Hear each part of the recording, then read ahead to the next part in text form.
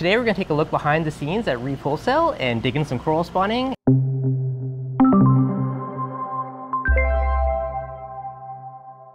So you also had some coral spawn here recently. We did. We had quite a few Pacillopora spawning. The mother's down there. We can go check it out. But a bunch of the babies are actually over here.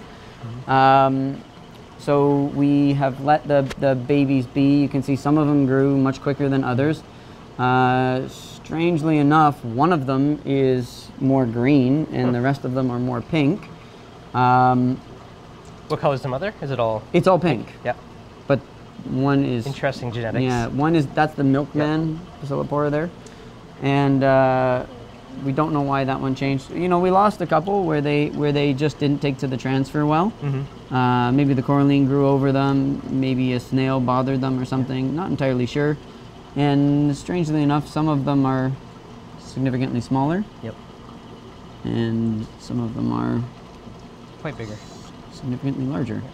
So did you go around and collect all the little polyps around the tank and put them onto the discs? Yeah, we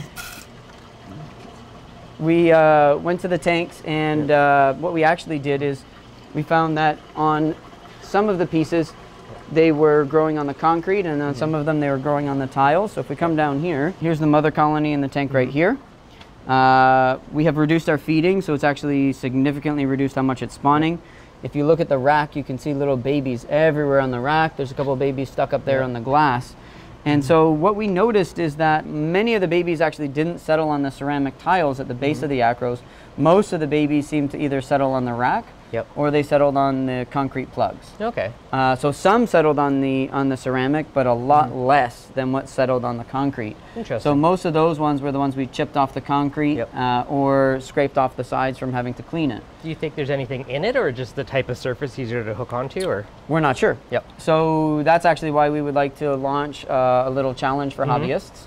And the challenge will be to encourage hobbyists to spawn Pacillopora in captivity, and to try different mediums to see what the Pacillopora seems to settle on.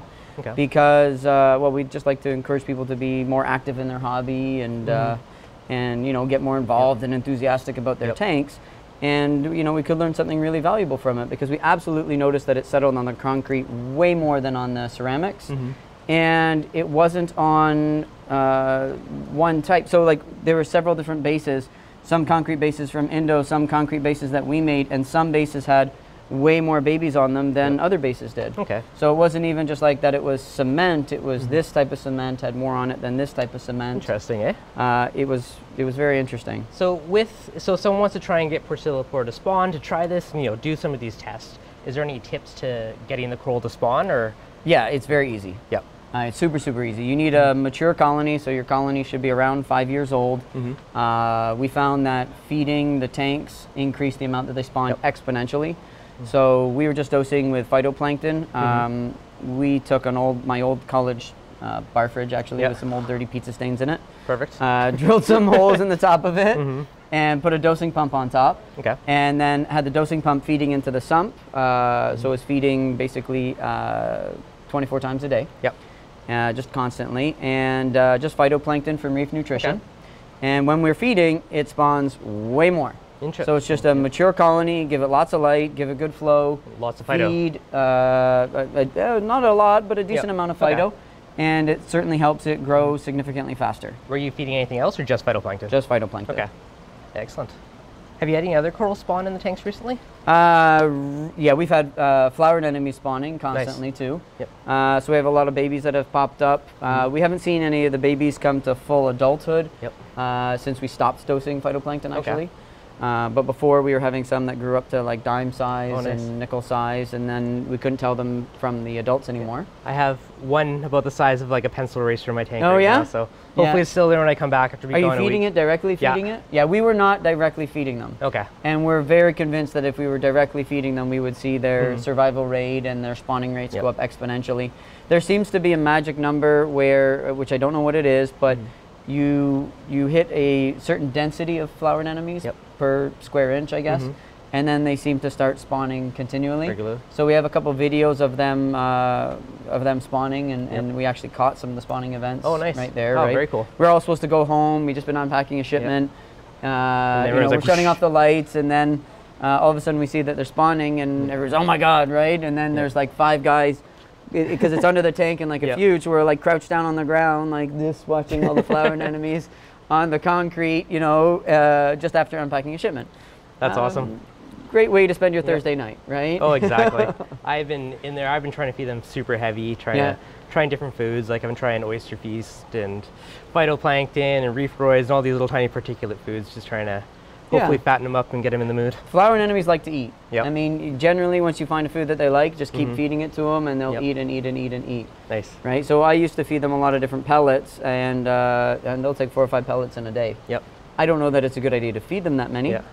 But I wasn't doing it on a regular basis either. Nope. And on these ones, we weren't feeding them on a regular basis. It's usually when they come in, we feed them. And these ones, I don't think they were ever fed directly, actually. Yeah, it's just whatever they caught. Just whatever they catch. Oh, very cool. Yeah.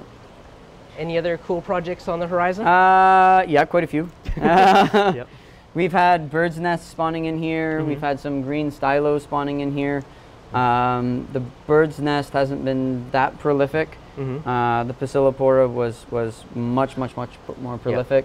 No acros, but we're not really set up here to do acros. We're building a aquapora breeding system. Oh, nice. That'd be cool. We're starting to, but that's a little bit down the road still. And yeah, we got a few other projects in the works. Nice. Awesome. Keep me updated. Absolutely. Yep. I have a lot of people. We just started selling this tort, and people are going crazy for it. It's very nice. It started from a 1/2-inch nub. Oh, wow. So how long did it take to go from a 1/2 inch to that size of a colony? From 1/2 inch to a piece that big, we're probably looking at 6 years. Okay. Maybe 7 years. And it's not just the one piece. We've actually got a few pieces that have broken off. Yep. So you can see we got a couple other colonies down here. This is the same torch. I haven't cut this one yet.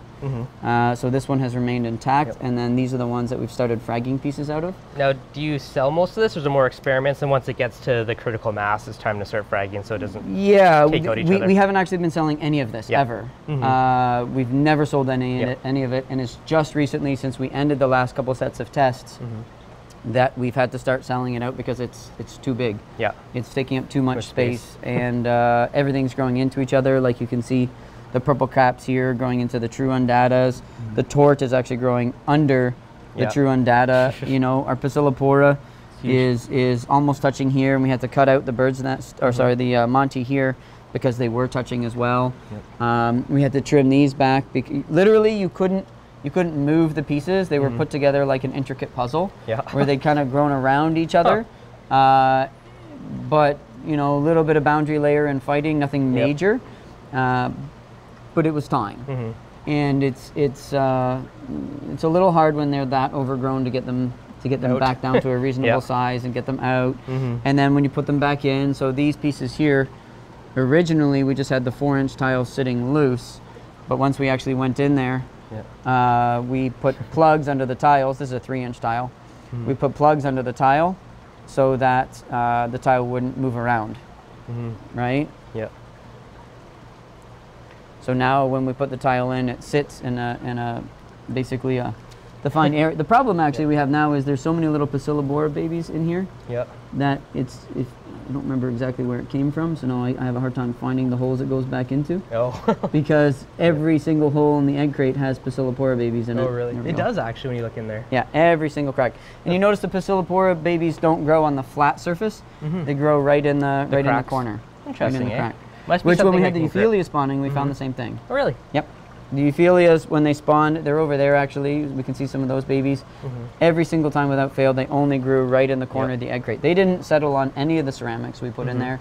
They didn't settle on any of the cement that was in there. They only settled on the egg crate, and they only settled in the corners. It'd be interesting to try a more like porous ceramic media and see if it's just because it's a little hook or multiple places they can grab it that they settle. My understanding is it's because it's that corner spot, and the ceramic plates that we have here are flat. So they're not going to like that surface. There's a lot of different medias that have cool shapes and holes, protrusions or whatnot, so for them to stick on. So they do seem to like that better. Nice. Totally changes, eh? It's crazy how quick it reacts. Yeah. So when that goes, if you buy one ever and then it comes to you and it looks brown, don't panic. Yeah. It's still a nice piece. Yeah, they're definitely one of the cooler creatures in the oceans. Huh, that's awesome. What do you feed them? They're actually a filter feeder. Yep. So if you're dosing your tank with phyto or any of your smallest coral foods, you can keep them alive. They do much better in a reef setting because the higher the flow, the more food they get. So in a high nutrient, call it fish aquarium, they don't actually do so well. You need that constant phyto/coral feeding to keep them alive and happy for any length of time. Huh, very cool. Awesome. Expert care, but once you got them going, great creatures. Huh, very cool. Awesome. Thank you. So this is Captain Smashy. He's patiently waiting for me to open up his jar. Normally these guys break tanks. This one eats from my hand. That's awesome. We've had him for a few months and he's very well behaved. We actually have a previously enjoyed Oh, wow. mantis shrimp container. Very much escaped. Definitely do some damage. Yeah. Very cool.